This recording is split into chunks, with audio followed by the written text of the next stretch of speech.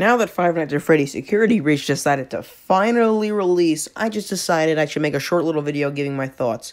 And honestly, this game's amazing. It's farly exceeded my expectations. It's a completely different game from what I thought. I thought it would be more directly story-driven. It is story-driven, but the gameplay is not what I thought.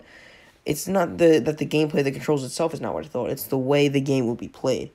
You're given different choices and selections, and I've played through the entire game. I've played through it, and I loved it. I got like half the endings, and it honestly was really enjoyable. I would just want to make the short video to tell the only issues with this game. One, this game takes up way too much storage. And for the game it should not take up as much storage as it does. But honestly, it can get around that because it's not too bad. Number two, there's a lot of bugs and glitches and little things that can be exploited, which honestly isn't even that big of a deal. And can be worked around, and they're very, not too impactful. But the biggest problem with this game is that you're given, all tasks to do, but you're not given much on how to do them.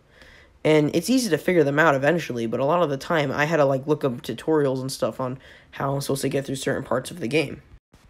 Even then, I could see that as being a sort of preference, because some people like that whole mysterious, figure it out for yourself kind of thing, especially with FNaF, since, the mystery is, the big appeal of it, the lore. But honestly, for a lot of people are coming to this game blind, and a lot of even the FNaF fans I've been seeing have been just agreeing that it doesn't give you much when it comes to the tasks you have to do.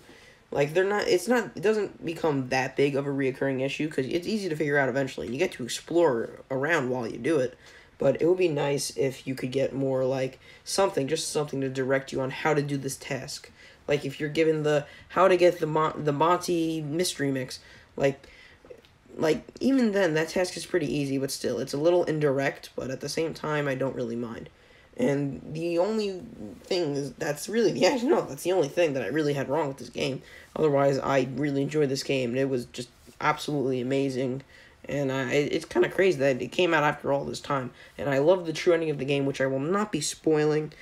And I just felt like releasing this short video just saying what I thought, and I think it's amazing. So have a nice day, guys.